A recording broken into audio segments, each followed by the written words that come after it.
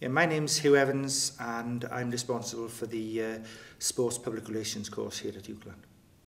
If you want to study Sports PR, this is the only course of its kind in the country if you want to study it at undergraduate level. And really it covers the whole sort of gamut of public relations and sports management, really.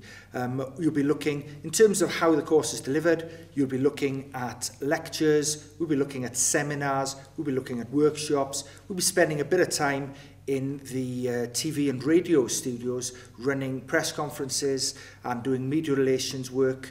And also, you'll be working in or within UK Progress, which is the only wholly student-run public relations agency in the country. What we'll be doing in that is we've got some very exciting projects going with some elite sports clubs. The one for next year, or the big one for next year, is we've got a project running with Wigan Warriors Rugby League Club. On top of that, we've got guest lectures from some of the top public relations people within the industry, not only from the elite clubs, Manchester United, Liverpool, Sales Sharks, we've had people, but also from the governing body. We'll have people in from golf, the golfing unions. We'll have people in from the England and Wales Cricket Board, and we're hoping to have somebody in from the BCF as well, the Cycling Federation. The kind of skills that they'd be looking at is media relations. So basically, how to write press releases, how to produce interviews, or broadcast interviews, press conferences, that kind of stuff. I'm sure everybody's sort of seen the Alex Ferguson sort of press conferences, that kind of stuff. Well, our students would be the people basically who organise those and who run them. Well, public relations is an industry which is changing constantly. Public relations is an industry which is developing constantly. And one of the areas where it's developing probably more than most other areas is within sport. What you've got to remember is that the newspapers have to produce, or the vast majority of newspapers produce a 16-page supplement every Monday for sort of looking at sport. They don't do that in any other area of news at all. And that's why public relations is so important, because you've got sportsmen and the sports area generally that realise that they're so dependent upon a good reputation, a good image, a good media relations, and they want the best people, they want well-trained people to be on that. Now then, why do people enjoy it? Because they would enjoy the buzz of public relations, and to do that within a sports environment. Well, obviously we've got the run of basically all the facilities at UCLan. We've got a lot of the teaching work from that is done in the lecture rooms and the seminars within the public relations department, and it's the oldest, it's rated the best public relations department in the country. But on top of that as well, we've got all the excellent facilities that are here within journalism. We're talking about studios, we're talking about press conference rooms, all that kind of stuff, and also within sport itself. So we're looking at first-class facilities across the course, really.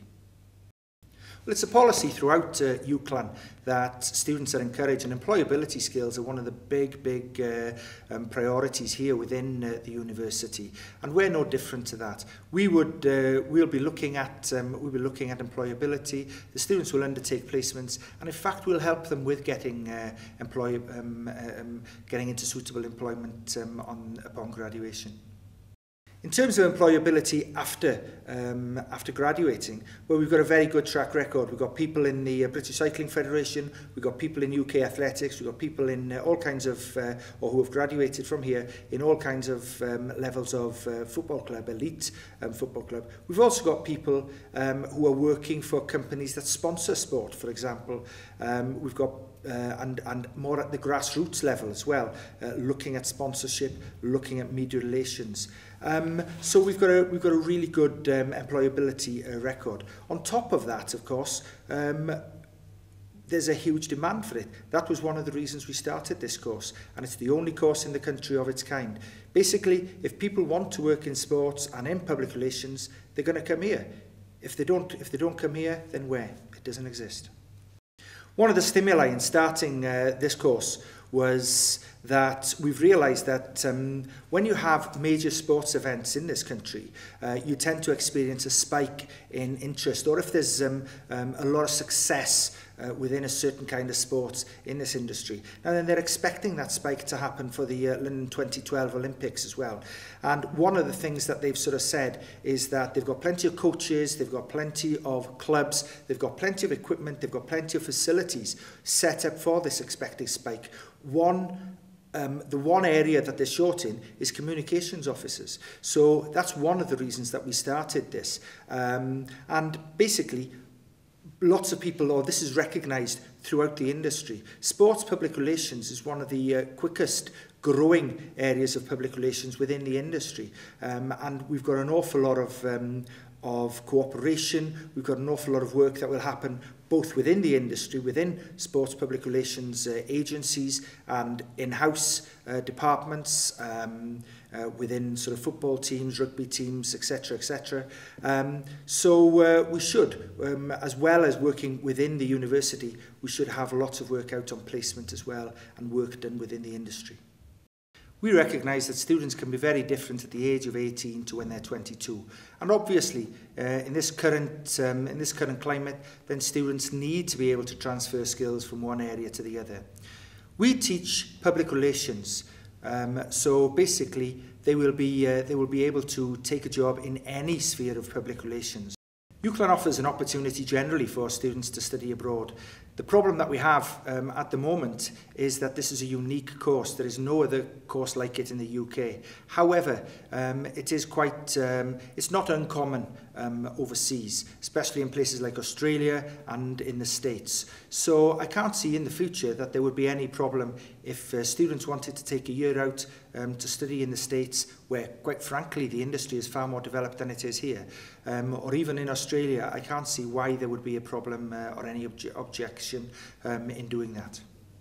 But we're really in at the absolute birth of this, of the topic really, and of this subject. So the courses are sort of few and far between. Having said that, it would provide, I feel, a good basis for any communications-based postgraduate study, and it's a vocational course which will stand the students in good stead should they decide to take either a further degree or go into employment. My background is in journalism and public relations. Like lots of the old traditional PR people, I came into public relations from journalism. But my passion, my PhD, my PhD work, my passion is all about sport, and I just marry the two together in order to run this course, because it's such a growth area. If students want to work with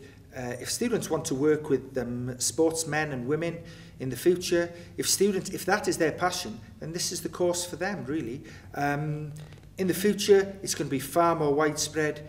It's a huge booming area, and we're there right at the genesis of this. I would say if students want to be part of it, then they need to come here. They need to start on the course. They need to be the first to graduate, and they need to get into it.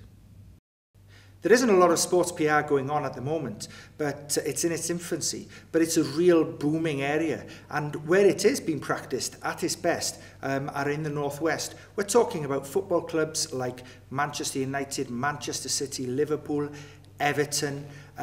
We're talking about rugby clubs, rugby union clubs like Sale Sharks, which has undertaken a major rebranding in the past 3 or 4 years. And we're talking about things like the Rugby League, which has had to get really into communication and really into public relations in order to survive and start to thrive again, really.